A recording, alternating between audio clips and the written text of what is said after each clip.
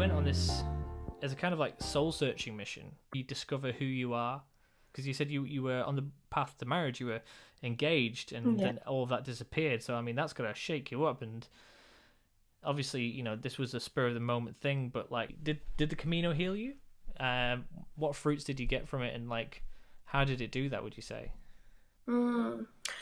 I think, when you say people use the phrase like, I'm here for self discovery or finding a new path, or it's a very common narrative on the Camino because even if people are there out of, I wanted to do this always because I saw the Martin Sheen movie or whatever, Yeah. even if that's part of it, there is always going to be some kind of spiritual experience and kind of underpinning to it as well. But I would say, rather than sort of redefining myself, I was there to bring everything. And I didn't realize this at the time, but I was there to bring everything to the foot of the cross and lay it all down.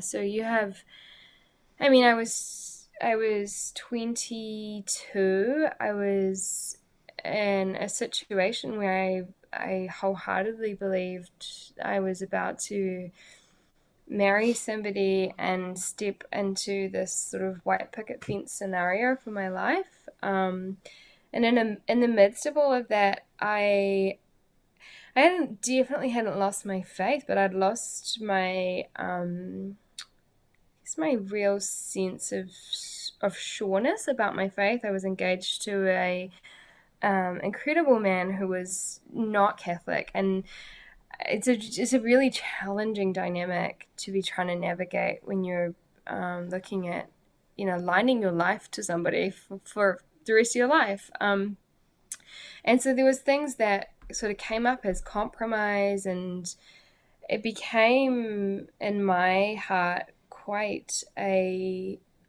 grey area, or quite an area of uncertainty in terms of how I felt about my faith. And I saw in the end my faith as being one of the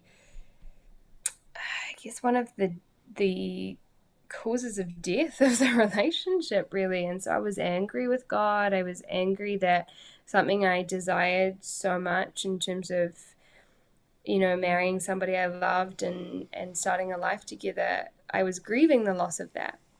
And I was furious, which, it's an interesting place to be in when you're also really hurting and you need comfort from and healing from God, but you're also really, really wildly angry with Him at the same time. Mm.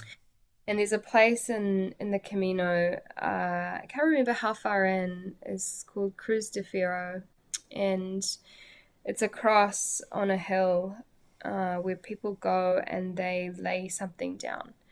And it's different for everybody. Everyone has their own experience there. And essentially, what I did was I sat, and this is getting really personal now, but I sat and I prayed and I wrote my little message out of what I was letting go of. And I remember ending this message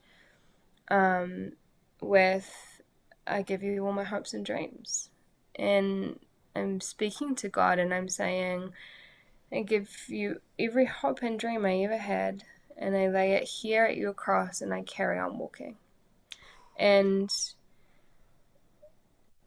so I don't think I was discovering myself so much as I was really letting go of who I thought I was striving to be, to become more of who God wants me to be.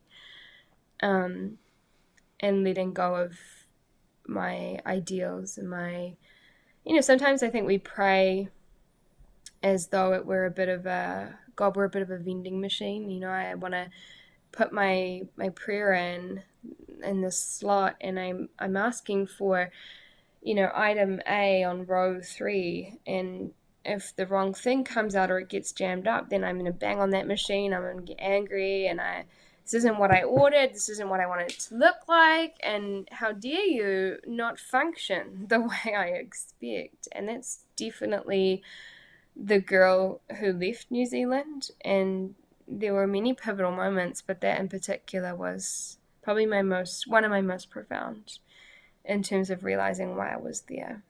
And so I can't really say the Camino healed me, but the space and the experience that the Camino provided was a catalyst for me to really crack the heart open. I think we think our hearts are broken, but God wants our hearts so wide open that He will break them. I mean, Fulton J said the good Lord will break a person's heart to get inside it. And I think this relationship ending and this marriage not going ahead was the beginning of like a fracturing of the heart, and then the Camino really just broke it all wide open and poured it all out so that it could be begun to be knit back together again.